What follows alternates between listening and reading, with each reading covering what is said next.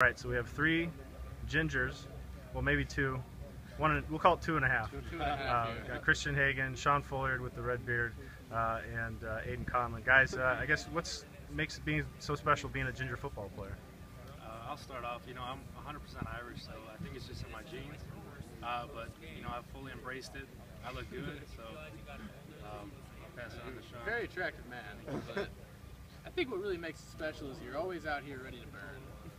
No matter how much sunscreen, no matter how much you do. Long sleeves on. I actually got burnt so bad, like my sophomore year of high school. I was so red that I actually just get red now. It doesn't even hurt anymore. It was at 3-day camp and stuff like that. So just getting burned, it's exciting. Get your red on, get your burn on. Christian, what about yourself? Well, you definitely have to embrace it because people are obviously going to say stuff to you, but They're jealous. yeah, they're definitely jealous. That's all it is. Gotcha. And I guess Aiden and I guess what do you think about Sean's half beard? I mean he's clearly got a ginger beard, but his hair's not. I think from the eyes down he's cool, but he's got to work on maybe dye it. The eyes down. Yeah, I think you should definitely dye it. That'd be a lot cooler than maybe just regular blood red, just straight. Blood red. I'm thinking about dyeing my hair just to fit in more. We'll see. I don't know. It's an idea.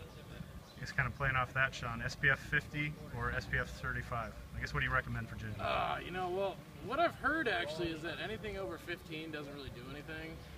And I grew up with the hundreds, the 150s. I'm in a light-skinned family here, but Fair skin. oh well. I'm trying to avoid. Oh, for sunscreen tips, you never want to put it above your eyes when you're playing football. go It right just into goes your right eyes. into your eyes. It sucks. The no cry thing, no tears thing, not real. Doesn't work at all. It just burns. Perfect. Thanks, guys.